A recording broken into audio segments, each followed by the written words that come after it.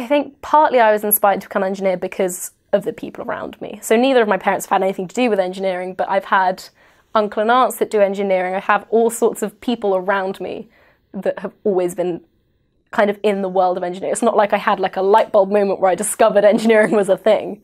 But I think also partly because I've always been academic. I've always loved doing science and maths and all of that kind of thing. But I also really liked art.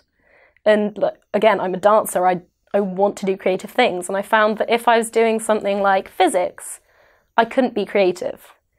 So I originally considered architecture, but it's specifically in this country, there's a lot of focus on the art side. And I once went to an open day where they flat out said to me, yeah, we just make the building look good and then an engineer can make it stand up. And that's when I was like, well, that's not what I want to do. Like, I want to do both. And I think civil engineering gave me a chance to use the creative side whilst also using the mathematical side. And it's all well and good having the ability to make something work, but if you don't have the creative mind to come up with the better idea in the first place, there's no use being able to engineer it.